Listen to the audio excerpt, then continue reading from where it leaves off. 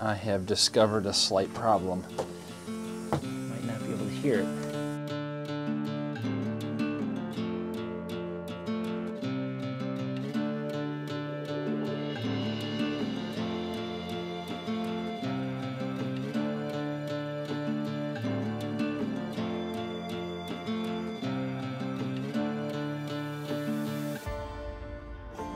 We are parked for the night. So far, so good. 500-mile day. It's a little less than what we usually do, but we're not in a hurry. Right. Normally we're like, okay, let's just get there. But this time we're like, we got the time. Let's just go a little more slower paced. Guy is zonked out, tired from his refusal to nap all day while we travel. We have luxurious accommodations here at Walmart in Athens, Tennessee. Yeah, very, very accommodating. We're actually in a way off to the side, and we're all by ourselves in this little parking area. We're as far from the front as we could get. Right. And we actually did need some of my favorite, shells and cheese, so I went in and bought a 3-pack. Yeah, he bought a 3-pack of this because, you know, he's an adult and he can choose what he wants to have for dinner. For dinner, I have chocolate milk, maybe some chicken fingers, or some shells and cheese. I'm an adult, and you'll treat me as such. Yeah, yeah. But I think we're just gonna eat some dinner, relax, and then kind of play by ear what we're gonna do tomorrow as to what time we actually get up, right? Because we still don't know, really. We are not going to set an alarm. I don't care what time I get up. It could be 6 a.m. or 9 a.m. It doesn't matter to me. Right. So we're just going to play it by ear and then get back on the road, see where we end up. You think of this campground pipe? You like it? I think she likes it. Well, it is morning and it's cloudy. It wasn't a bad place to stay, though, at this Walmart. It was quiet. For the most part. It was quiet-ish. It's really going to be dependent on the timing that you're here. It's going to be different than when we were here, obviously. But it was great that we didn't have to run our generator because we got that big-ass battery from Red Rodeo. Yes, that was actually a really nice change of pace because normally we're almost always running that just to run anything. We watched TV, made toast, made coffee, took a shower. And we didn't start the generator one time. Oh, the fridge has been running. And we run that. The fan's been running. Yeah. It's off now, but. But I think it's time we get back on the road because we have a destination in mind. 370 miles. We're thinking Reed Bingham State Park? Yeah, Reed Bingham State Park in Georgia. Yeah, I can't remember the town. We'll put the name down here. Yeah, I think it's... yeah. It's southern Georgia. I don't want to say it wrong. 40 miles north of Florida. Right, so... They had an opening, so we snagged it, and so now we have a destination to head to. So Let's get going. Piper is ready.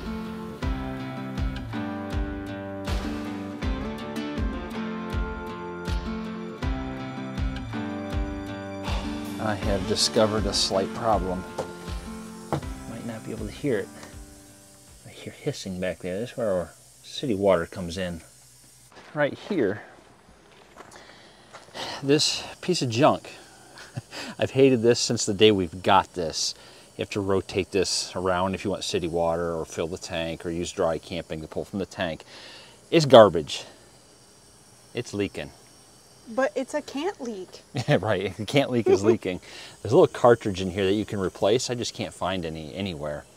So I think to get us by for now, I'm going to bypass it. Yeah. We're going to have to do something. Probably just fill the fresh tank and bypass all that trash. I noticed when we got here, Lynn ran the pump and I could hear it sucking air. And that was my first indicator that we got a problem. Yeah, and of course, we're in Georgia, so, you know, yeah. Not in our garage. Right. So I'll just turn this water off for now. Let's turn this to tank. We got like 81%. We'll just top it off. The level's coming up, so at least that selection works when you put it on tank fill. We're at 100% on the fresh. Come back and look. Look at that. That's pretty much at the top. Yeah. Keep in mind we're not level yet. So looking under here, you got all this mess. There's multiple hoses that come in here to this valve, this leaky valve. The city water fill, the tank fill, the sanitized setting, the pump hose, all comes in here. I think what I'm gonna do is this is where the city water comes in. Here's your pump goes out, pump inlet there. I think I'm just gonna disconnect it here from the filter and run this line, this braid line, directly from here to there, bypassing the city water altogether. So it should just draw from the tank. I've always carried a bunch of this PEX stuff with me, and you just need odds and ends. I'm going to make an adapter that I need to bypass this. I'm going to use this, and where'd they go? Where'd they go? And I'll need these. I should be good to go. I got the 2 ends I need. Somewhere in here I've got clamps. Here they are. Yep, PEX clamps, got them. And I've got a roll of PEX up here. On a side note, Georgia is hot. We are conditioned. We are from the north. I don't even know what the temperature is right now. 80 something? It said 82 when I looked, and that's nothing. We're just not conditioned. Yeah, I'm like, oh my God, it's hot. So anyways, PEX is so stupid easy to work on. I'm just taking a short piece like this. I'm going to put a clamp over the end. I'm going to put the fitting on, move the clamp over towards the end of it, and then what I highly recommend when you go to cut this, you get a tubing cutter, something like this Milwaukee tubing cutter. And then I got ratcheting PEX crimpers.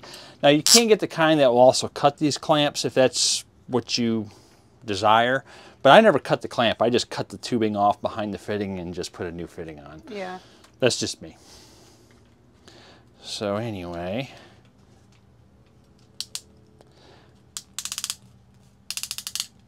there we go. That one's done. Huh. So it's just that easy? It's that easy. It's literally that easy. I put my clamp on the other end, get the fitting out. This is a 90-degree swivel. Same thing as the other side. Okay. Put the clamp on. Now this like nub in there fits right in the end of that. So you just squeeze it till you can't squeeze no more, and yeah. that's it? That's it. My adapter is done. This is gonna dump water out, I know it is. All the electrical stuff. Oh my God. It did not. Nothing came out. This line right here has got some water in it.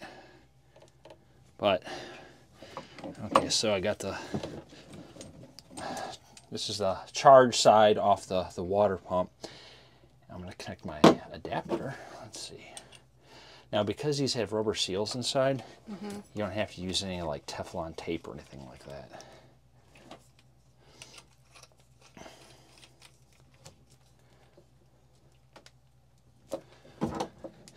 Small little, I wanted an adjustable wrench, but channel locks work, I guess, work well enough. In a pinch, who cares? If the wrench fits. Right, if it works. If the wrench fits, use it. Okay. Of course, everything's in my way. There we go. Now on the intake side, we have to undo this hose. I'm sorry, it's just really hard because everything is super tight in here. You're not going to be able to see. I'm trying hard, guys. Let's I'm see. getting a lot of Mike's head. Yeah. Now, the tank. Now, what sucks about this is water is going to come out of this one. I have to kind of pinch the line at the Oh my gosh. same time. Okay, so I'm going to unscrew it from the Kantleak valve. As long as I hold it up higher than the water level in the tank, we're good. I hear water. Yeah, me too. Okay, there we are. All right, I gotta be quick because I don't want water pouring out because the tank's full. Yeah, we filled it up like geniuses. I should have. connected this. Well, still, the tank was at 81% when we started. So whether it's 81% or 100%, water's coming out. Yeah. Okay. Not including the water running off of Mike's face right now because he is dying. So here, I just did this. Oh, okay. So this way I can connect this hose without water running everywhere. I think we're ready to test this. Yeah. Let's see. I'm really curious to see how it works. Pump on. It's sucking water. It's gonna suck a little air. Stop really quick. Okay.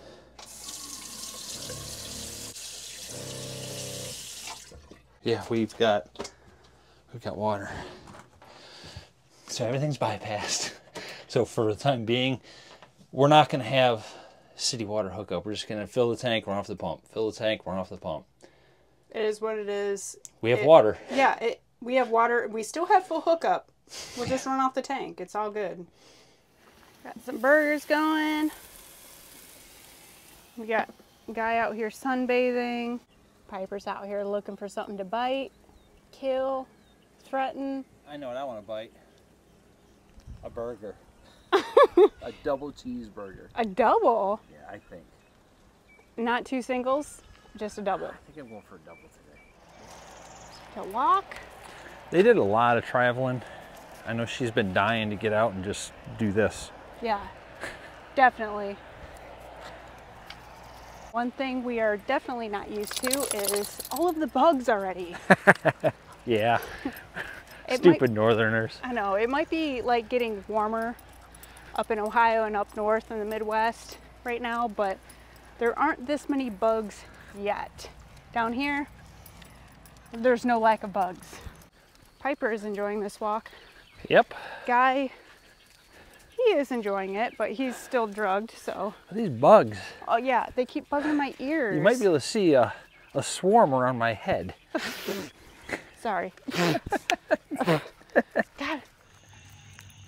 Took a night walk down here by the water, and man, is it gorgeous. The temperature's perfect too. Yeah, and the bugs and everything that was eating us alive when we were out just a little bit ago have seemed to dissipate. This is just gorgeous. Look at that. Plus the dogs are a lot happier in these. Of course you can't see them, it's just dark black, but they are much happier now. We are in the campground, but all you hear is ACs. You don't see anything, you don't hear anything but AC units. It's not even that late. It's, you see, 9:22. 9:22. We're out walking the dogs and it's just a dead zone out here.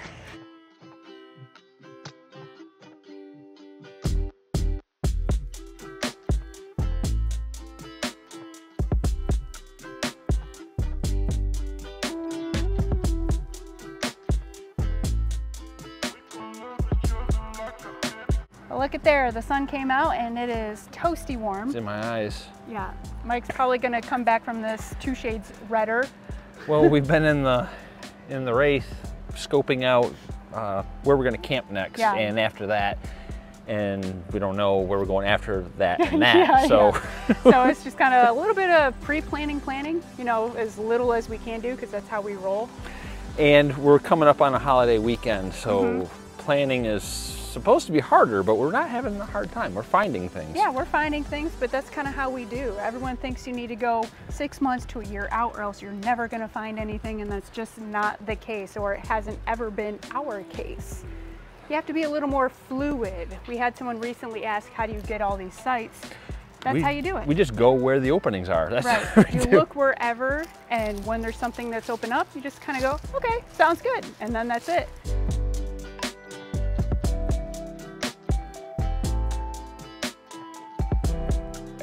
Bugs bad? What bugs are down here that go buzz like mosquitoes in your ears constantly, but aren't mosquitoes? And they're swarming around us. It's insane. I can see them all around your ears and stuff right now. They look like gnats. I've never heard of a gnat that goes, what is down here, Georgia? They're so bad.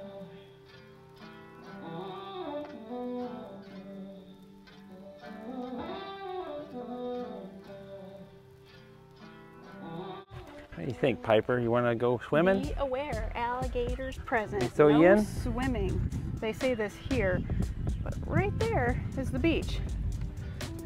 Right over there, like the people beach, and they just have a little buoy system. I'm pretty sure that'll keep out all the gators, right? Yeah, they know to stay out of that area. They know that, no, you can't eat the children, no.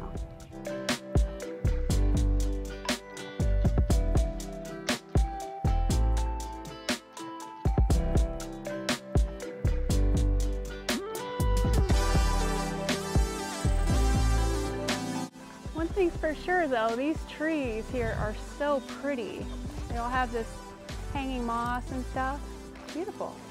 Walking around out here at this campground though, I will say that they have a lot of really great sites here, and I'm going to show you a couple of them. This one is site 32. It is a pull-through full hookup and it is very shaded if you're into that.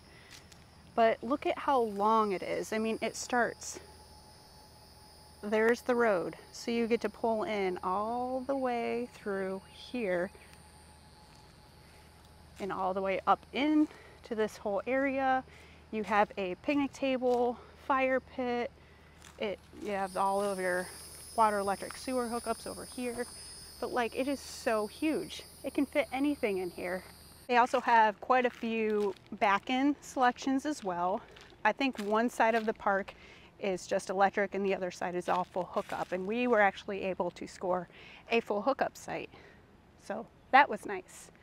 Across the street from that one is a back-end, which is also very nice. So I'm going to show you that one because there's no one in it. This is site 31 here. It's a back-end. You got this really gorgeous, huge tree here. Lots of shade, but like, look at how big the site itself is. The other site is way over here, and that's a pull-through. So the layout here is beautiful. There are quite a few of very nice sites here. I do like how there isn't a lot of grass, which is good for like ticks and stuff like that, which I feel like would thrive in this environment. But with there not being so much grass and it's kind of sandy and rocky, that's actually really, really nice for that. It's not so good for putting dog sticks in the ground or your sign. That ain't gonna happen. But other than that, this is a very beautiful park, and I would highly recommend it if you have not been here before. If you guys have been here before, please let us know what your thoughts and opinions were and if you would recommend it. This is our first time here, and I really enjoy it, so we will definitely keep this park in mind if we're running through this area in the future. Got a lot of grease there. Good fire starter. Yeah, it's so liquefied in this heat. Yeah. We don't have to heat it up at all. It just pours right out. It was in the morning when we used the grill. Yeah. 6 tiers. 6 tiers of wood. That's two packs, 2 full packs of wood that we just bought. All right there, so we can get it burned down so we can cook over it. Fire must be hot. Because Piper got as far away as she could. She stretched out. It's as far as it'll go. Well, I guess Piper found her home. She just wants to be in the back of the Jeep. She's happy. She's content with the firewood. Fire burnt down. Looks like it's dinner time. Yeah. I'm going to be making some pizza pies. Got some pizza sauce, some big old pepperonis from the deli. Some amazing pepperoni. Yeah, we just sit here and eat it, and you really shouldn't, but it's delicious. Can't stop. Got some bread. We're gonna mix them in the pie iron, which I don't see out, which was Mike's job. Oh, yeah, I meant to do that. Well, I got distracted because Pipe. She's on Guy's bed. She's out of the Jeep, now on Guy's bed. Yeah, she knew we were getting ready to make some food, so she's like, I need to be closer for this. So here she is. Got an audience. So it's just bread, butter, pepperoni, pizza sauce, and cheese. That's it? Yep. Well, I guess that's how you make a pizza. Just like a regular pizza. Now, I put the pepperoni down first so that the bread wouldn't just absorb all of the sauce and make it kind of soggy. Yeah. Try to give it a little buffer. And then you put the cheese on it to buffer the other bread? Well, I'm gonna put 2 pepperonis in there. Oh. I'm also gonna use 2 different kinds of cheeses. Man, if I was making this, it'd be amateur hour. It would be amateur hour. Oh, God. Okay, I got my 2 different kinds of cheeses. I'm gonna put another pepperoni slice and then my bread butter side up on the top.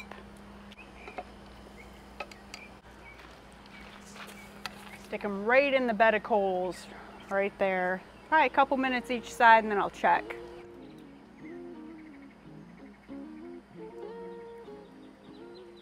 This one was in just a couple minutes on each side. Look at that gorgeousness. I'm just gonna flip it out for you. Look at that. Looks delicious. So It's got an ash on it. oh, there you go. That's all better. I'm better now. Got our finished products here. Got Mike's 2 and my 1. Both came out, or both sets, I guess, came out pretty dang good. Just gotta wait, you know, 17 hours to taste test them. Volcano heat.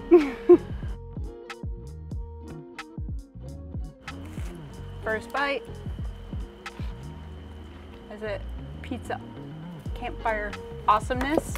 I think the secret is the 2 pepperonis, the 2 layers of pepperoni. As the moisture layer separator. Mm-hmm. You need to have the moisture layer separator, people. It's big test time. Yeah, and it's time to pack up and get out of here too. It is. So we're gonna kill 2 birds with 1 stone here. AT&T. 71.5 download, 0.30 upload. Verizon. 74.3 download, 0.88 upload. T-Mobile. 155 download, 4.62 upload. So it's the best here. AT&T has not done well here. No. Not even when we went into town, it was not doing well. No, but I was flying by him. So this is one of the few places where T-Mobile has really been a lot better than both the other carriers. But as we mentioned earlier, it is time for us to get back on the road and head a little bit further south. Yeah, it's looking overcast today. It's looking like rain, so I think maybe if we go south, we can continue to outrun it, but I know. I don't know.